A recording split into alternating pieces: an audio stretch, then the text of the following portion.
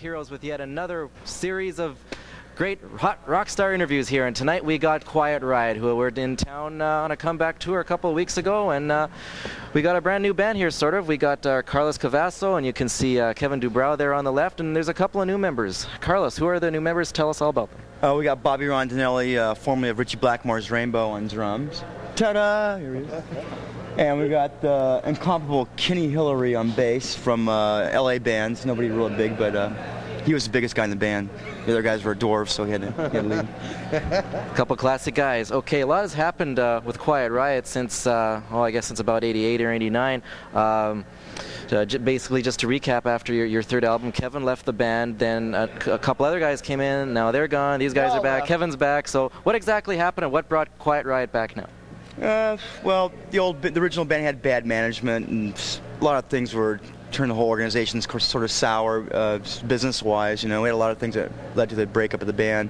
But now, we're a free agent, and we're doing things the way we want to do it. And if these people would just listen to us and do the things what we want to do, like the first time we had more say-so on, that's our biggest successful album too. So now I think we're happier. We know what we want more in the record deal, so we're going to take our time, shopping for it. So was there ever actually a breakup, or did you just take the time to reorganize? Yeah, that was definitely actually a breakup, sure. And it was for the better, to be honest with you. Okay, I think of a band like... I'm sorry? You took the ring back. Right on. Okay. Now, I've been reading your rock magazines. You do have a new album out, but it's out only in South America. What's the deal behind that? No, there is no new record out. We're currently did some demos for CBS, and it's a possibility we may be doing something with them. We don't know. We're going to shop around and see who gives us the best deal. We've been writing enough material. We have enough material to do a record right now, so that was just speculation, whoever wrote that. So for the people that have missed your show a couple of weeks ago here in town, there is new material on the show as well as the old hits? Oh yeah, we're playing half and half right now. We're playing half of our oldies but moldies, and half new stuff. So. No offense to the new guys here, but were Frankie Banali and Rudy Sarzo approached also to join the new Quiet Riot again? They joined the Navy. Okay. Talking about touring now, something like this, Quiet Riot coming back, usually... Okay. I'll answer that. No. That's a good answer, no. Okay, touring... Usually when something like this happens, Quiet Riot is back after so many years. It's usually splashed all over the media and the rock magazines first, but I haven't seen hardly anything about you guys, and usually this kind of, show would happen in New York or LA. Why Canada or why Winnipeg now? Well, basically this is just, we're unsigned, so it's hard to get all that press with no record out, So we're pretty much riding on what we did in the past. And basically just doing a club tour, let people know we're back together and try out our new songs, see how they go over, what songs we want to put on the record, that type of thing, kind of experimental type deal. See how much we like Bobby, see if we want to get rid of him or not. Any idea at all when a record might come out, ballpark? We're ready right now, It's a matter of all the legality crap of it, and, we can put an album out in a couple of weeks probably, Okay, one last question, and you don't have to comment on this if you don't want to, but just want to get your view on it. What do you think of your former manager, Spencer Proffer, and he's gotten involved with something with Roseanne and Tom Arnold or something? He was not our manager, and the only thing he got involved with him was they destroyed his house. Because the story was that he apparently made up the story to sell to the tabloids. I thought, well, without Quiet Riot, maybe he needs money or something. He was our producer, he wasn't our manager, and we really have nothing to do with the guy anymore.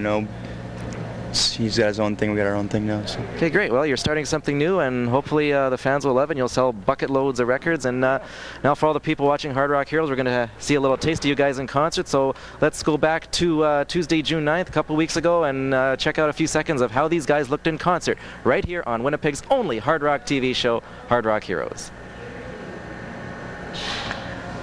Take it.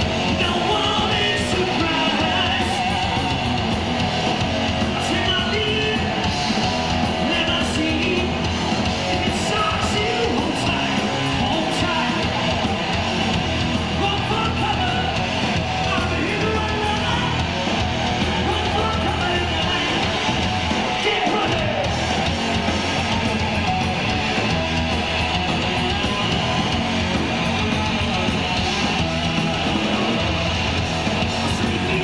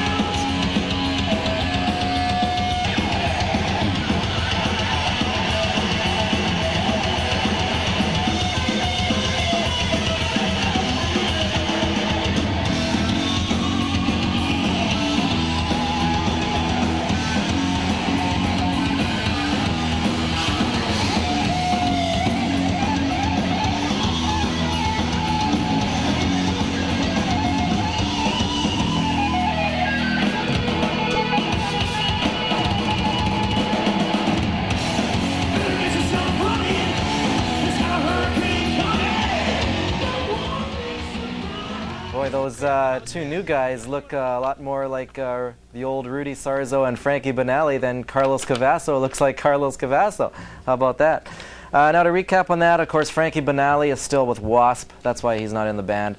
And Rudy Sarzo, once David Coverdale dissolved Whitesnake to go into hiding because he and his wife, Tawny Kitane, were having problems with their marriage, and then Jimmy Page picked up David Coverdale, and now they're in Vancouver recording an album. At that time, that's when Rudy Sarzo started his own band called Sun King. And I didn't know there was any kind of feud, but maybe apparently there is. Also, I don't know what's happening with the microphone, and I kind of think when someone knocks the camera, the microphone kind of goes out for a second, so I'm going to recap that Spencer Proffer thing. Spencer Proffer produced, I forgot to look, but at least the first two of their records, if not all their records, and apparently he concocted a story to sell to the tabloids that Roseanne and Tom Arnold had wrecked his house, which was completely untrue, and Roseanne and Tom Arnold were going to sue the tabloids, but they dropped the suit when they found out that Spencer Proffer was doing this, and like I said in the interview, he doesn't have Quiet Riot anymore, so maybe he needs the money, and he sure didn't make any money on Street Heart, although he should have, but that's another story. Low attendance, not a whole lot of people at that Quiet Riot show. Who knows, could be the economy, maybe everyone's just broke. Like even if people thought they were washed up, you'd think there's some kind of nostalgia thing there. I kind of think it may be due to something like this. Quiet Riot was popular around, say, 1983, 1984, 1985. Now, I'm like almost 30 years old, so you look at bands from the 70s like Cheap Trick, Heart, Kiss, Aerosmith, Ted Nugent. None of those groups, none of those rock acts were really big around 1980, 81, 82, 83. They all kind of had a big resurgence in 84, 85, 86. And perhaps it's because, people who think they are mature, they think, Quiet Riot, I used to listen to them in junior high school, man. I don't want to go see them. Well, once those people, maybe get a bit older and they figure out what maturity really is, then maybe they'll think, oh, Quiet Riot, they were kind of pretty good. The way people of my generation are starting to like the Village People again. They're going to all these neon nights and stuff at all these bars, and they're listening to Village People, YMCA, and they're listening to all the hard rock bands of the 70s. Maybe we have to get into like 1995 before people will appreciate Quiet Riot again. That's just a theory.